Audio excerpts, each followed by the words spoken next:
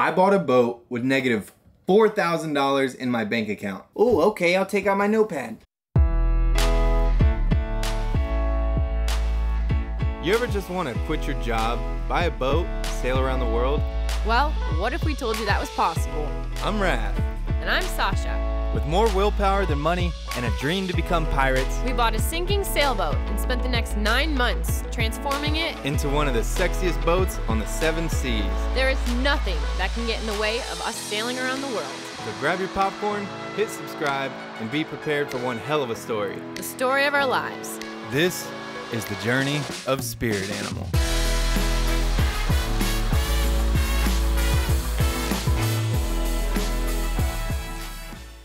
We just sailed back from the Bahamas. We were putting our catamaran up for sale. I had $5,000 in a credit card to my name, and I started swiping that thing, buying flights, and looking for my next boat. Stupid. I immediately started applying for boat loans, which did not work. Okay, so it's been a week since we've been back in Fort Lauderdale, and I've already checked out 2 sailboats. I'm off to see my 3rd one. Headed to Green Turtle, baby. Let's go, boy. Let's go. We are headed to go check out the boats right now. This is Mornay's catamaran that he is living on. And that's the boat back there that we're about to look at. At this point, Mornay had only sent me 1 picture of the boat. It was this picture right here. And although I asked for more, I took his word for it and I flew out there anyways. You man. Mornay's running on 1 cylinder right now. There we go. You got it. All right, so back here is the boat. Mornay is about to show it to me. Oh my gosh. How the fuck do you expect me to fix that, man? Like, you're talking patching from here to here to do it correctly. Like a big ass patch. A serious patch. This is gonna be a project. I mean, I don't know about this one, man. Yeah, pull it right.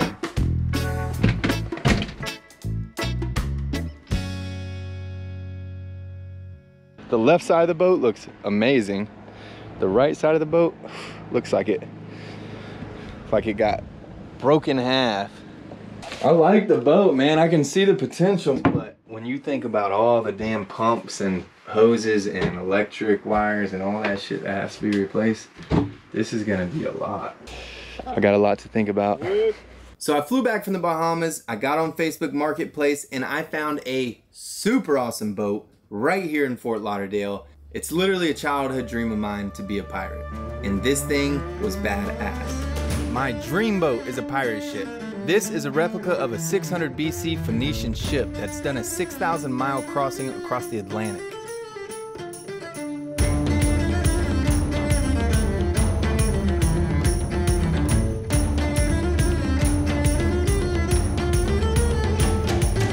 What the hell, dude? That is nothing like the Post. Okay, maybe now's not the time to become a pirate, so I started looking for boats that were a little more realistic. I am driving up to Fort Pierce.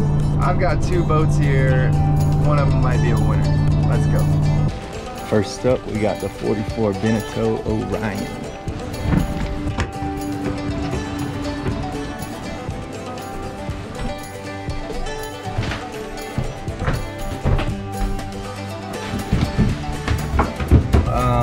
It was kind of tight if I had 4 people staying on the boat.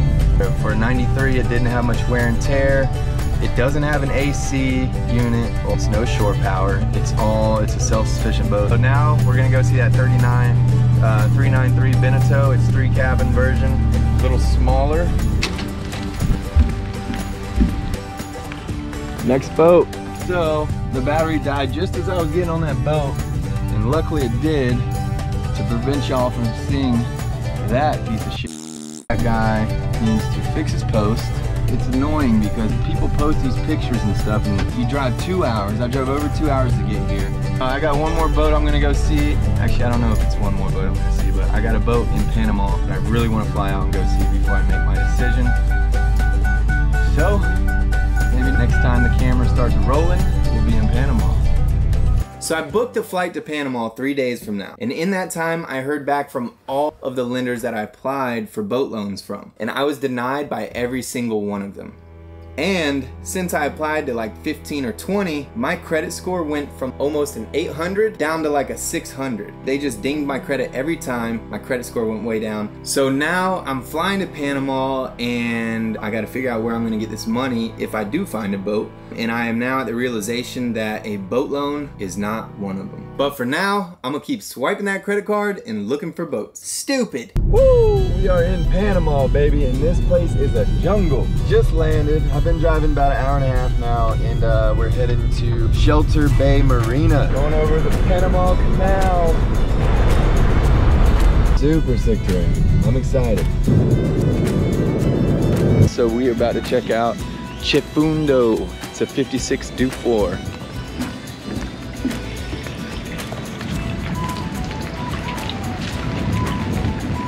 It's a center cockpit, table, kitchen. You have one bedroom here, and you wrap the corner, there's one bathroom. There is a huge editing station. Come this way into another bathroom, and another bedroom, and the fourth bedroom.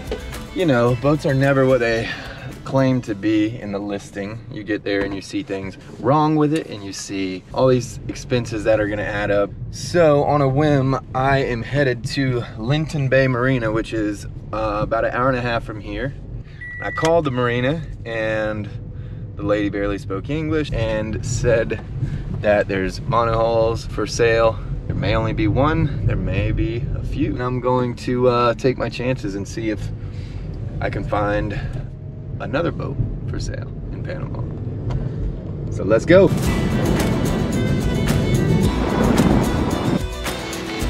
All right, we are at the Linton Bay Marina, about to check out a few boats.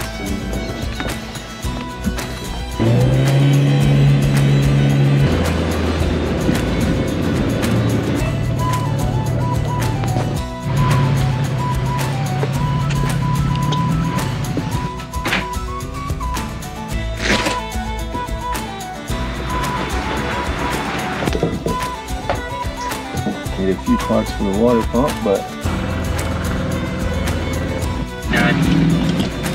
dude said he would give me this boat for free, and it's floating. So I'm about to check it out.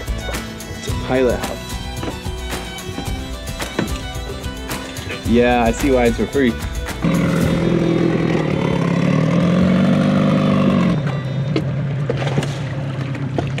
All right, so still at the marina.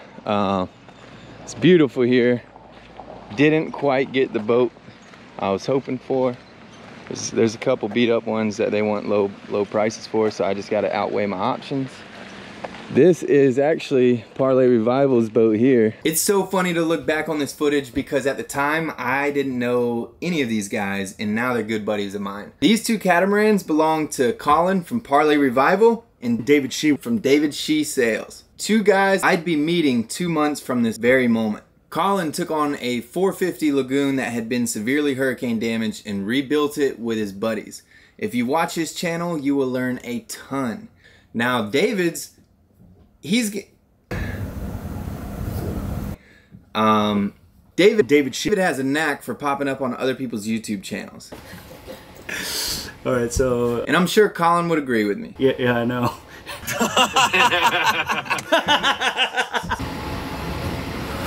All this was filmed anyways. David Shee. Should I say it again? I'll say it again. David Shee. They're both super cool guys with awesome channels, so check them out. I'll put their links in the description below. Well, that concludes my boat search in Panama. So, boat search continues.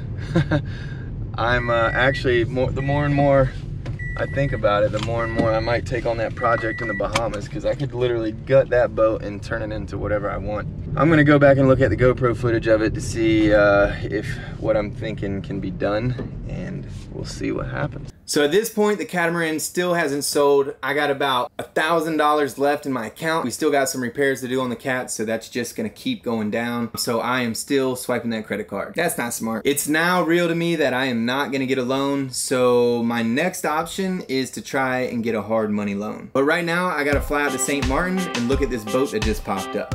Let's go, baby. We are in St. Martin. About to go look at some boats. These planes literally land right on the ocean.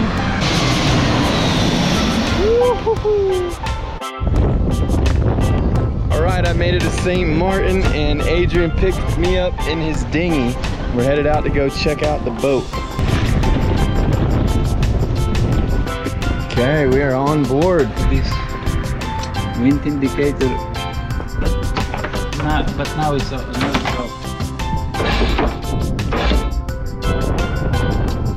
Up and down.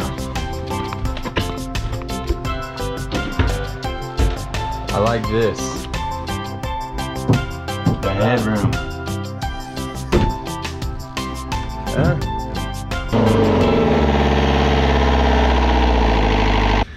You know, that might be a good selling point. I haven't found a boat with a big enough liquor cabinet yet. That's what. This has plenty of storage for the bottles. All right, we got the Genoa up now. I was wondering where the hell, which direction you were going, man. You're crazy. Looks good. Looks real good, man. I absolutely love this boat. It was 4 cabins, 4 bathrooms. It just seemed like a well taken care of boat. So I went and looked at a few more boats since I had 3 days left in St. Martin just in case. But all I could think about was this 50-foot Beneteau. I liked it so much, in fact, I made an offer on it. He had it listed at $179 and I offered him $150 and he actually accepted it. And where are you gonna get the money? We're getting to that. So I just flew back from St. Martin last night, and while I was there, I noticed another boat posted for sale in St. Augustine, Florida. So I jumped in the car, I'm headed up there. It's a 5-hour drive. I really hope this boat is what it looks like online. If this St. Augustine boat isn't good, I'm gonna buy the one in St. Martin. I have a little hole in the side there.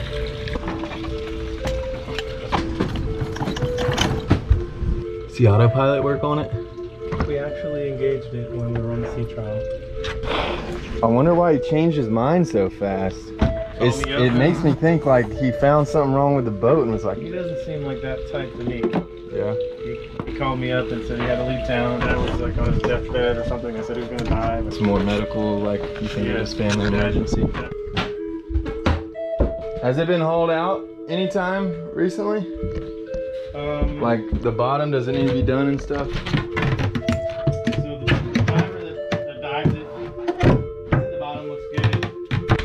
You know if the engine hours are accurate? I know the engine hour meter works, so I would assume they're accurate.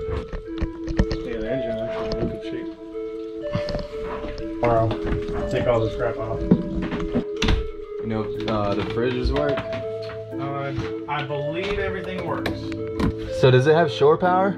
Yeah, it's plugged in right now. But you have both of those switches off, one for the fridge and...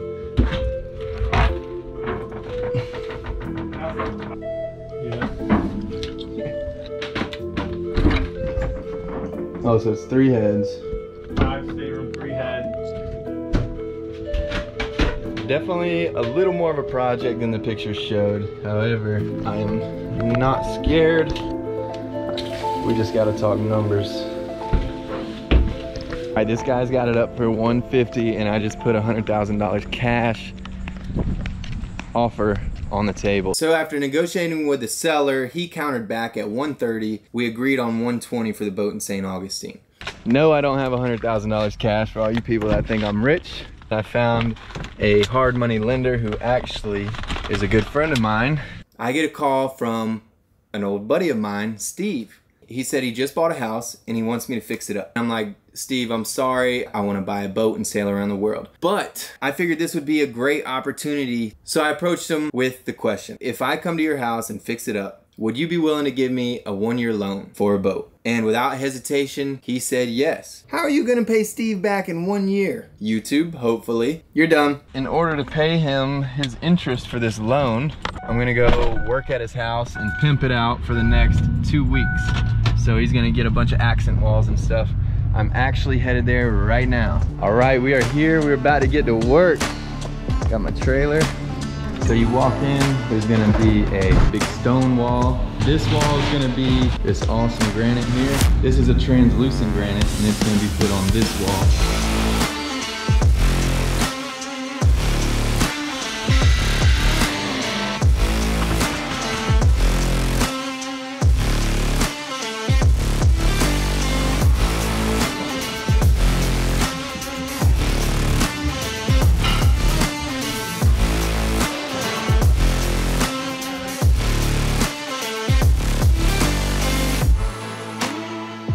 Steve loved the job, but now I have a big decision to make. Now I have 2 verbal offers that have been accepted, and there's pros and cons to both of them. And this is the moment where I come in. So through Raf's entire boat search, we were in touch a lot. He had never sailed on a monohull before, and I had had a decent amount of experience sailing an older sailing vessel. So Raf really valued my opinion, and I'd give him advice wherever I could. So let's compare the 2 boats. One's located in St. Martin and one is a lot closer in my home state of Florida. Secondly, one is a 2012 and the other is a 2006, so it's 6 years older, but that's still not too old as far as boats go. Then we get into the water and the fuel tankage. This is a big deal when you're talking about crossing oceans. So the one in St. Martin has 90 gallons of water and 60 gallons of fuel. The one in St. Augustine has 210 gallons of water and 100 gallons of fuel. Both of them have pretty low engine hours, but sometimes this is not always correct. Now we get down to the propulsion. The one in St. Martin has sail drives, and although these are said to be a little more efficient, they have seals that need to be replaced. If I had to choose, I would prefer a straight shaft on a boat. It's a more bulletproof setup in my opinion. And then we got the sail setup. The in-mast roller furling is very convenient, but sometimes they can get caught up inside the mast. Whereas your standard fully battened sail is a little more foolproof. Repair costs. To me, this is tough to tell because one of them looks really good, the other one looks like it has a bunch of surface dust. Sometimes a little pressure washing can go a long way. Now we get to the price, and I'm not gonna say one's better than the other because the cheaper one probably needs a little more work. And finally, did I get an inspection on them? I paid a guy a couple $100 in St. Martin, but due to the high demand of boats here in the States during COVID, I decided to waive the inspection on the one in St. Augustine. So once we narrowed it down to the main boat choices and weighed our pros and cons, we made a decision.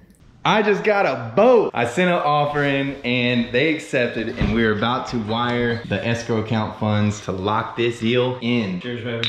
Cheers. Congratulations. So once the decision was made, Raf asked me if I would help deliver the boat to Fort Lauderdale, Florida. So we packed our bags and headed to the new spirit animal. Yeah, I gotta keep it trendy on my soul. I'm the most selfish person that I know. Here we go, down the rabbit hole. Got a couple carrots around my neck. Self-respect, when you out of line, you put yourself in check. They don't hear me, they don't hear me though. Cycles going